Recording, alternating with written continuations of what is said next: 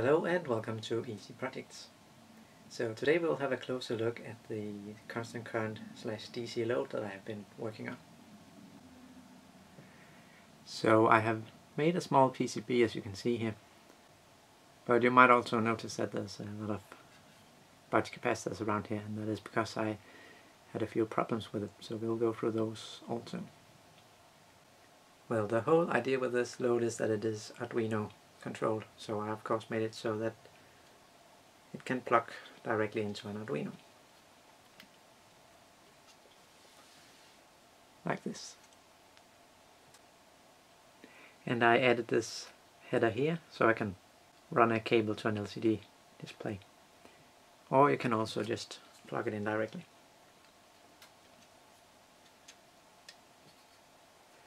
So that is handy for debugging, and I did a lot of debugging, so glad I made that decision.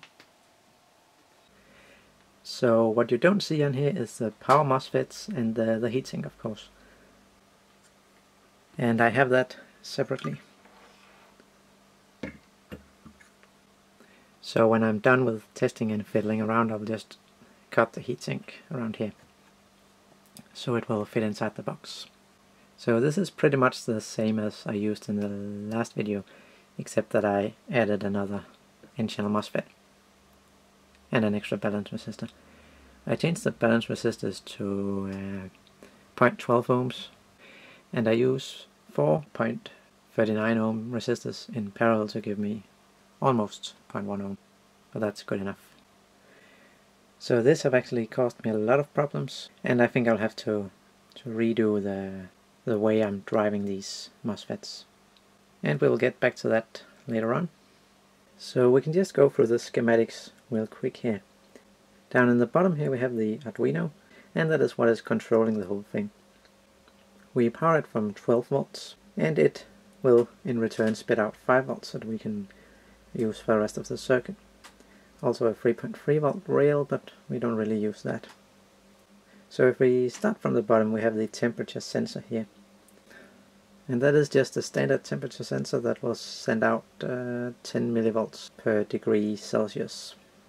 And up here we have the fan driver, and that is driven by a PWM signal from the Arduino, so we also can run it at lower RPMs.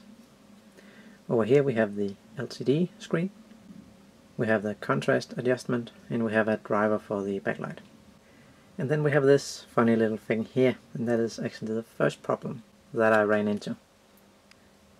I already solved this problem in the last video, but I didn't mention it, so I'll just do that now.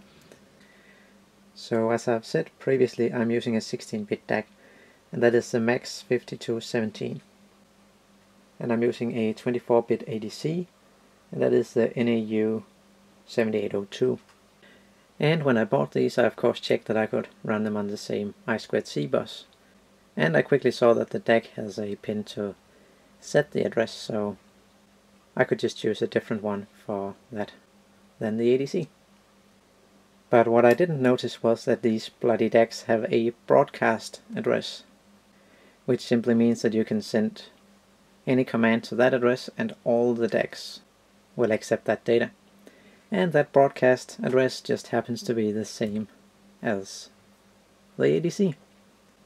So whatever I try to send to this ADC, the DAC will listen as well, and it will just make up garbage inside itself because it takes all kind of random data that it doesn't know what to do with. So I just had to put this transistor in here to disable the clock whenever I'm writing to the ADC. So I disable the clock to the DAC when I'm writing to the ADC. And when I write to the DAC, I can just leave the ADC connected to the bus because the DAC has a different address. So I was afraid that this could actually cause some problems, but it seems to work just fine. So okay, so the DAC will take a reference voltage, and it will take the data from the Arduino, and it will make a DAC value. I just called it DAC here. And this DAC value will be sent to the op-amp, but we'll go back to that later. We also have the ADC, and that will take a reference voltage as well, the same as the DAC. And it will take the ADC voltage in, and it will convert it to digital and send it to the Arduino. And then we have the reference IC itself. That will take the 12 volts and it will drop it down to the reference voltage of 4.096 volts. And over on this side here we have the same circuit as I described in the previous video.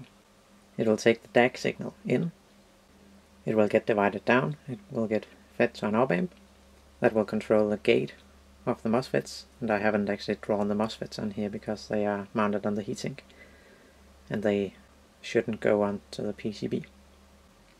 So that will be this wire here going to all the gates. And as you can see, we also have the current sense resistor on here, and we have a feedback coming back to the op-amp, and that is this wire coming in here. We also amplify this feedback voltage and send it to the ADC. And I forgot to mention that we have also connected 4 buttons to the Arduino down here, and they are also on a separate board. And then we have some headers with minus 12 volts, plus 12 volts, 5 volts, and we need 3 ground pins. And up here we just have some capacitors for the different rails. I went and connected the whole thing up so we can have a look at the problems that I had. And you must excuse the power supply is a bit loud. I really need to build a fanless one, but I haven't had time for that yet. So I used the exact same software as I did in the last video, except that I changed the values for the DAC and the ADC to fit the new load sense resistor up here. And it seemed to work pretty well when I first connected it up, but only until I got into the constant current menu here, and I just set a load of 0, and there's nothing connected to the MOSFETs, by the way, so it would show 0 anyway. And I pressed start. And as you can see, it is just showing garbage. It jumps between 0 and 15 milliamps, and occasionally it will just show 65,000 and something, and that is when it goes below 0. And I thought, well, there must be introduced some noise into either these wires, or there could be some noise on the reference or something. So I went and measured it all with the oscilloscope, but I didn't really seem to find anything serious. But there was some occasional high frequency noise on some of the rails and some of the signals. So I went and put small and larger bypass caps on all those signals until they were just dead flat. And as you can see, it didn't help at all. And I just sat there and scratched my head for a good while, because I'm using nowhere near the full 24 bits of the ADC. It's more like 14 or 15 bits that I'm actually using. And I did some calculations on the noise here after I added all the capacitors. And it turns out that I'm effectively getting about 10 bits of resolution.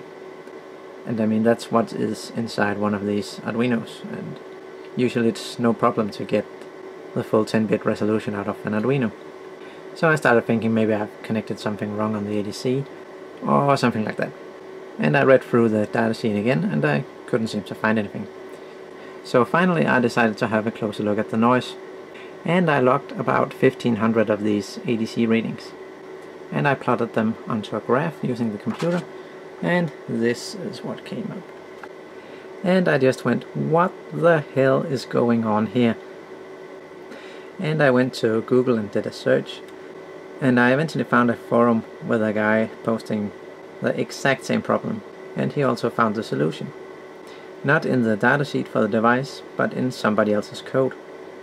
So it turns out there's actually some choppers and some clock frequencies inside the ADC that you have to turn off in order to get a useful reading. And as it turned out, they were not turned off by default. And furthermore, there's actually no explanation in the datasheet of what these choppers and this clock frequency does. So we will just go and update the firmware in the Arduino and let it reboot, and just disconnect the main power.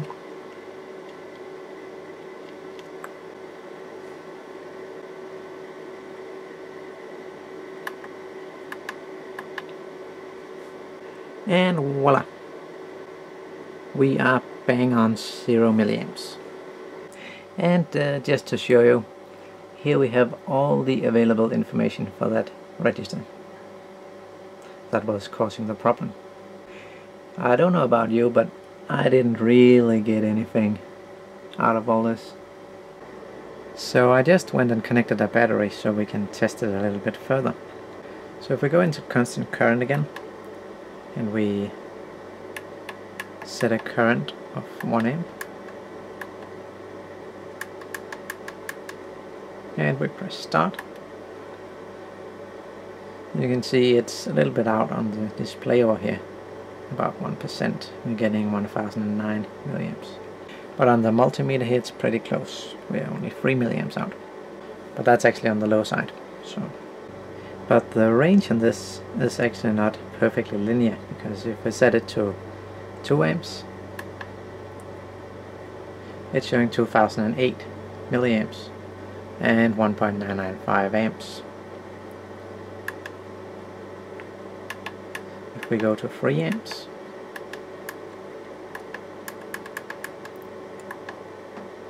we're at 3007, so this is dropping a little bit, and almost 3 amps.